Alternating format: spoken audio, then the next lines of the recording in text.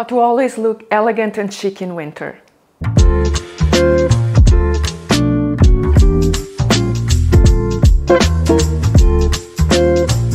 Looking elegant in winter can be challenging. Thick fabrics and too many layers can be difficult to put together. So today I'm sharing with you some winter outfit ideas with key pieces that I recommend you have in your closet now and for many winters to come. Hi, I'm Silvana Patrick, an award-winning personal stylist and author based in Sydney, Australia. This channel is dedicated to women who want to redefine their style and take it to another level. If you haven't subscribed to this channel, I would love for you to do so. I'm also very active on social media, so please feel free to check on my profiles there. I share lots of content. Today I'm not only sharing you my favorite pieces and how to style them, but also some techniques and tricks of the trade that will ensure that you compose an outfit that looks timeless and chic all the time, and most importantly, without costing you a fortune.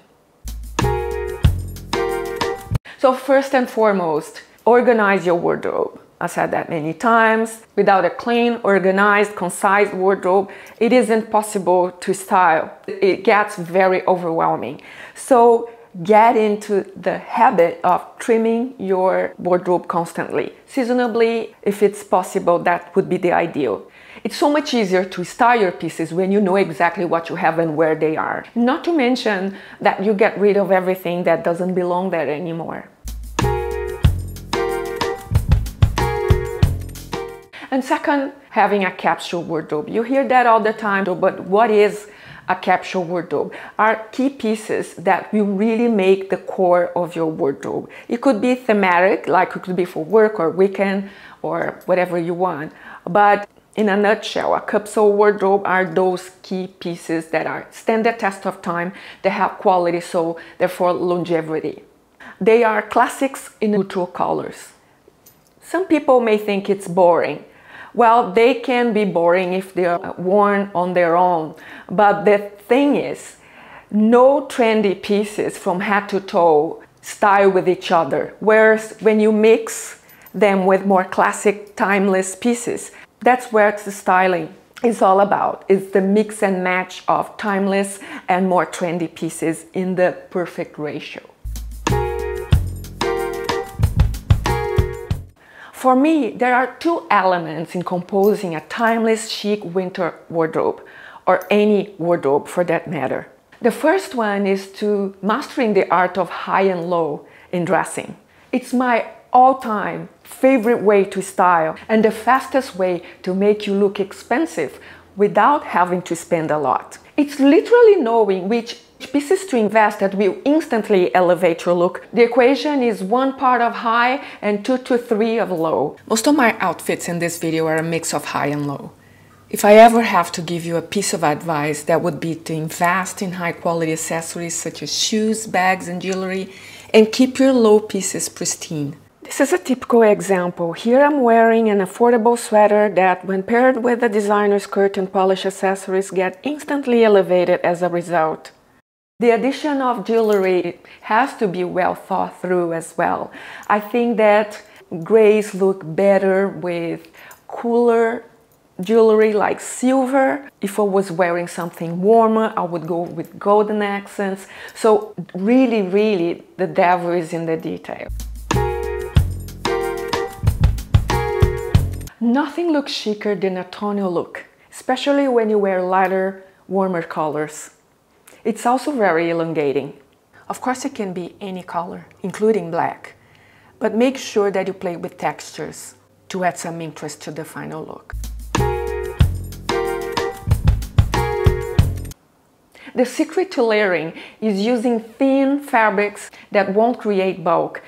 Think of thin turtlenecks or t-shirts, preferably in a natural fiber that will be soft on the skin and that's breathable. The second layer normally is a fitting shirt or a vest that just follow the natural curves without adding a lot of volume. I like to play with contrast of colors and even a little bit of pattern like I'm doing here.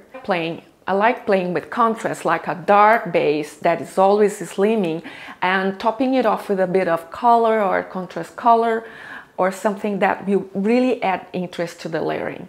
The last layer depends on how cold it is. Normally it's a coat, a trench coat, or a cardigan. You can even throw a sweater on top of it all. A very Scandinavian way of layering, which is very cool.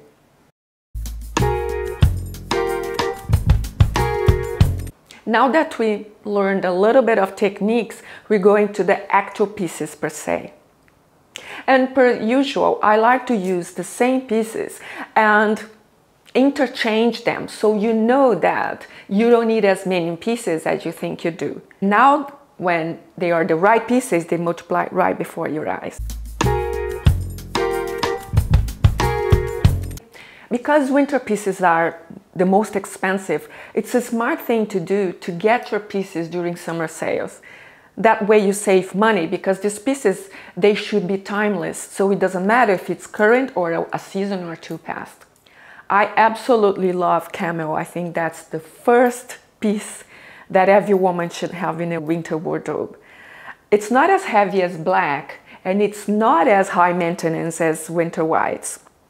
Don't get me wrong, those are beautiful and they have a place in your wardrobe, but camel goes so well with other family colors like beiges and browns, blacks and whites, but also looks really great with cool colors or bright colors like pink or blue or green.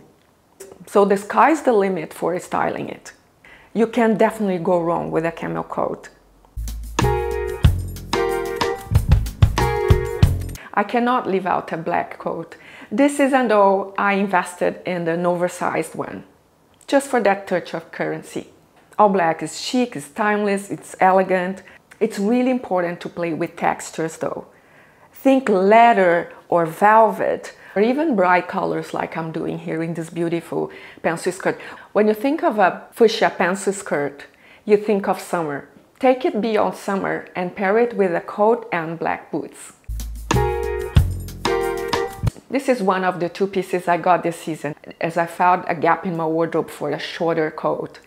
And I actually love to wear it with denims and ankle boots. But you might have seen in another video of mine where today I'm styling it with this knit dress, sexy knit dress, the same exactly colors for that tonal look. And you see that I'm playing with the contrast, with the textures here. The dress is not thick, it's a very fine knit, and it's really figure hugging, so we won't create any more bulk because the jacket is already very voluminous.